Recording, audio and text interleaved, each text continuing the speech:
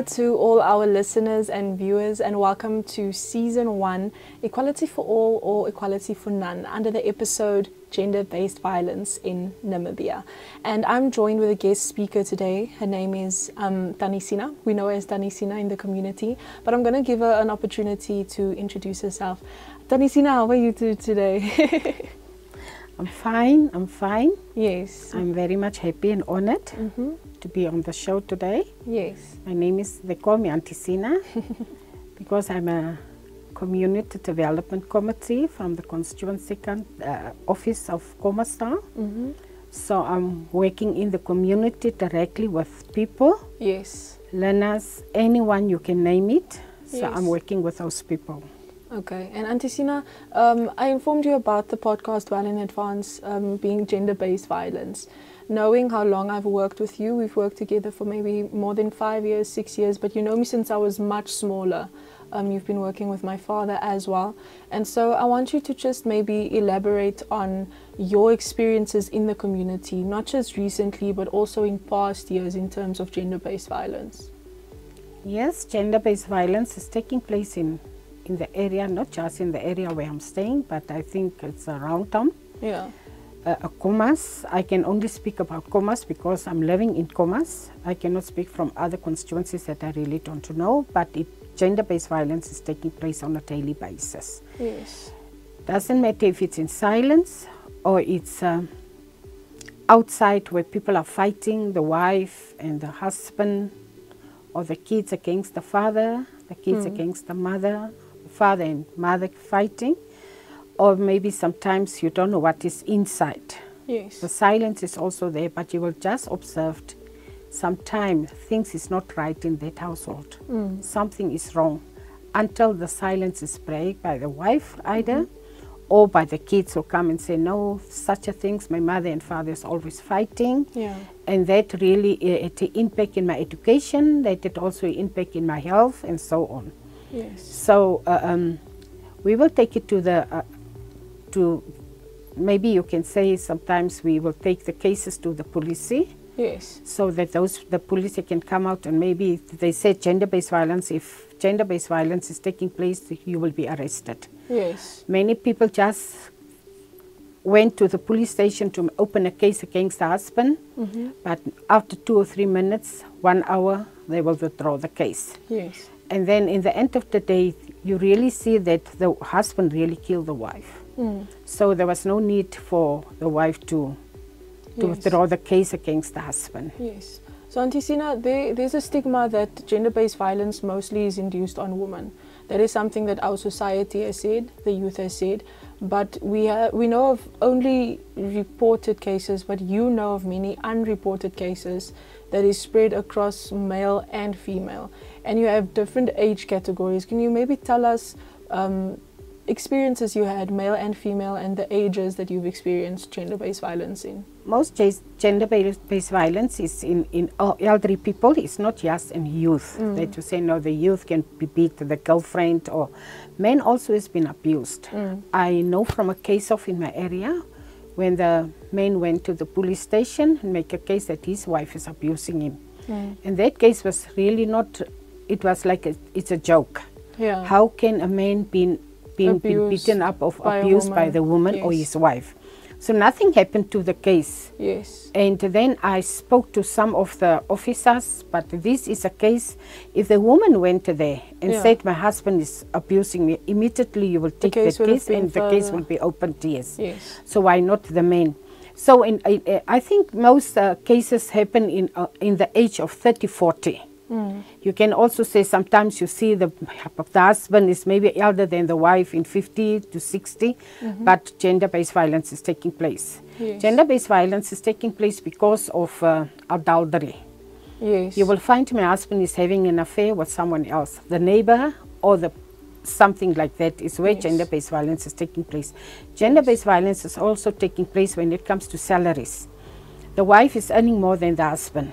And the husband feel betrayed. Why my wife is earning a lot of money? She's the one, yes, is the one buying food to pay the bills, taking care of this and this, and he, in the end of the day, feel he's left out because he cannot bring so much on the table. Yes. So it's where gender-based violence is also taking place. Yes.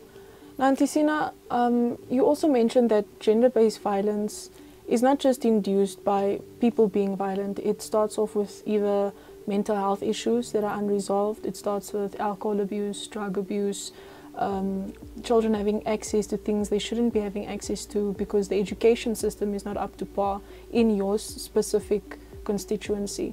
So maybe you can tell us what have you been experiencing, because we also know that you have special kids in the community that are blind, autistic, deaf, and how does the gender-based violence affect them? Can you maybe tell us what is the overall cause for alcohol-induced, mental health-induced, gender-based violence, and how does it affect the community and the children?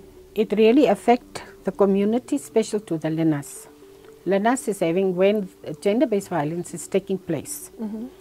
The learners, I cannot say learners, they are now big people, but they are learners. They are our children, that is the youth that I'm speaking about. They will drop out of school, they have suicide thoughts and things like that.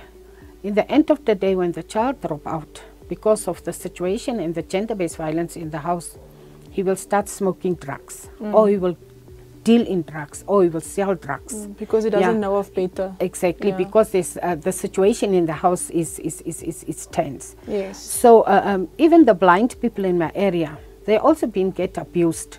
Because they cannot see, they can talk, but they cannot see who is the one abusing him or her.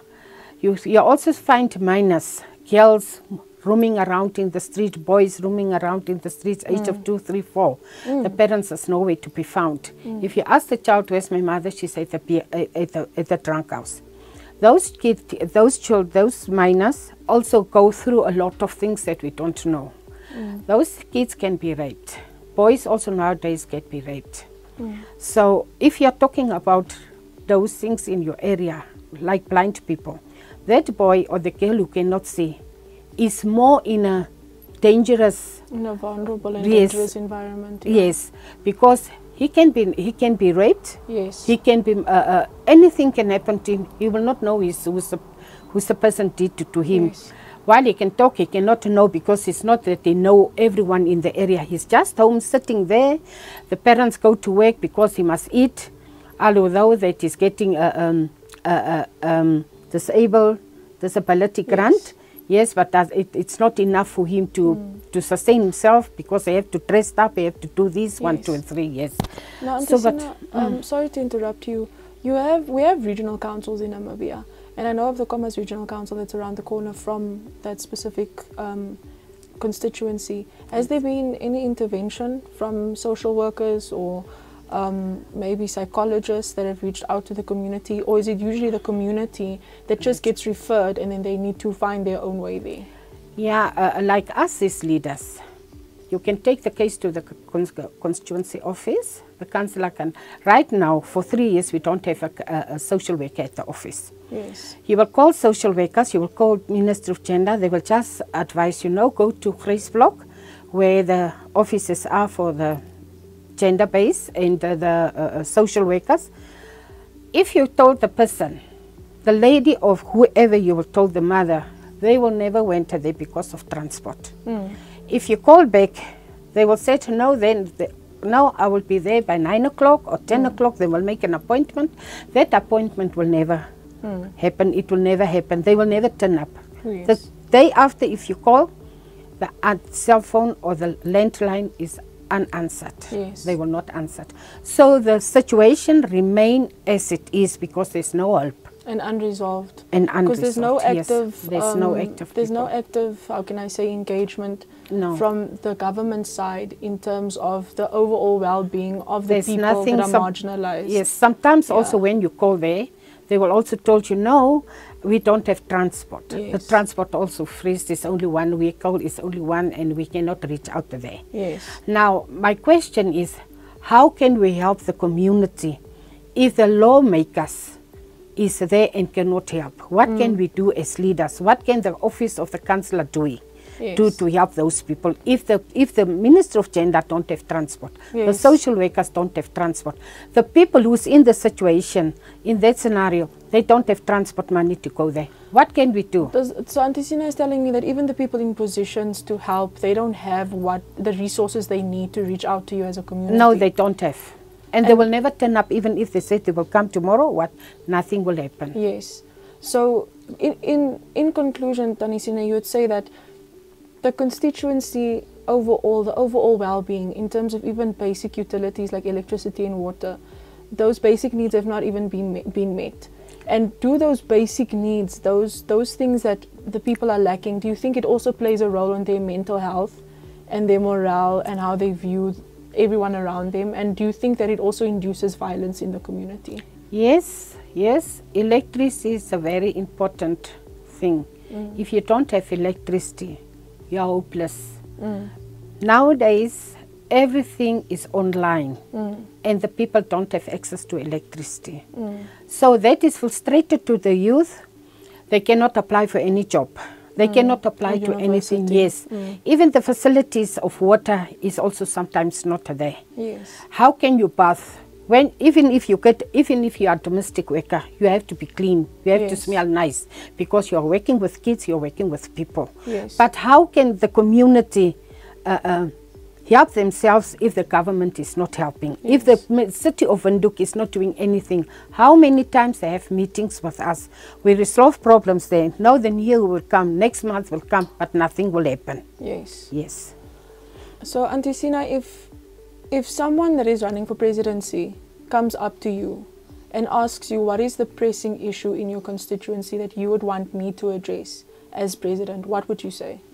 Now I will say that the president must make the area, like us, we are staying in the formal areas, give us land, make us comfortable with electricity, sanitations, and those type of things, so that we can also feel that you are a human being, you're also important to anybody. Yes, right now you feel you are just on your own, you are just there, no one is taking care of you. Yes. Yes. Many kids, there's elderly people who cannot even walk to long distance when nature is calling and there's no toilets.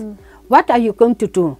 What must those people do? Raping is there. You cannot go out 10 o'clock, 11 o'clock if you're having a problem with anything. How can you go to the bushes at that time? The people will rape you. Yeah. Doesn't matter what age you are. Yes. You can be a minor, you can be a middle age, you can be a pensioner. They will do whatever they feel doing. So I call on those people, really come out and see what is going on in the informal settlement. Yes. Maybe you will get the picture what the people are going through. Yes.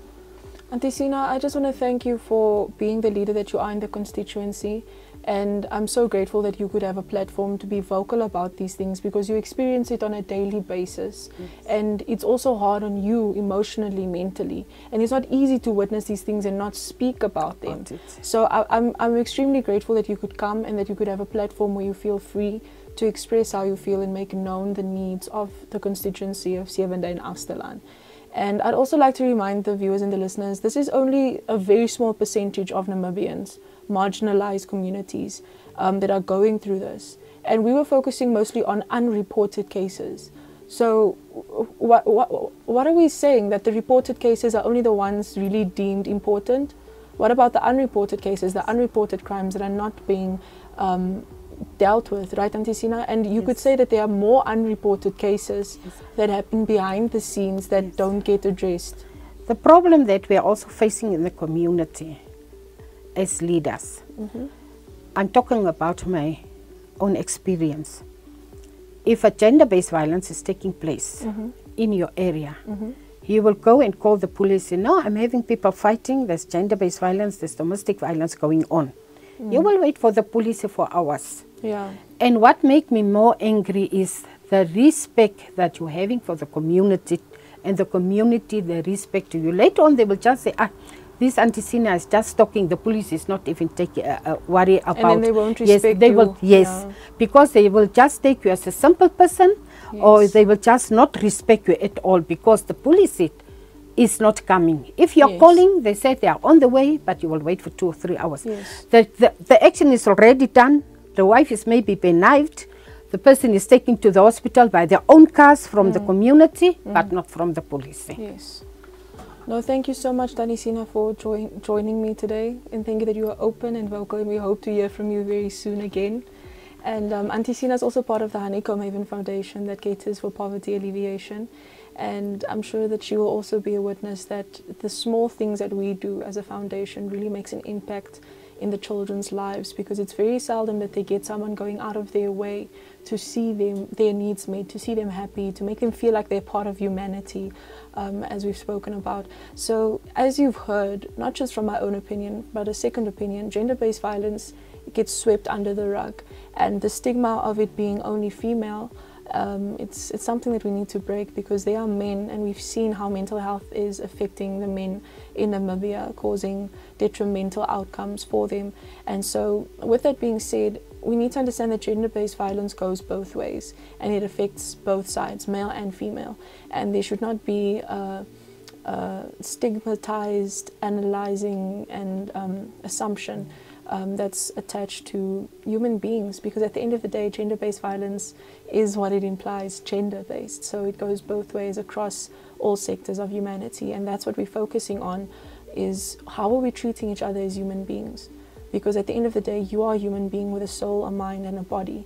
And if you do not go out of your way to ensure that those three are in equilibrium and they are healthy and you are healthy, then it can only lead to, like I mentioned, detrimental outcomes. So with that being said, thank you so much for listening to episode 3 of Unfiltered. See you next time.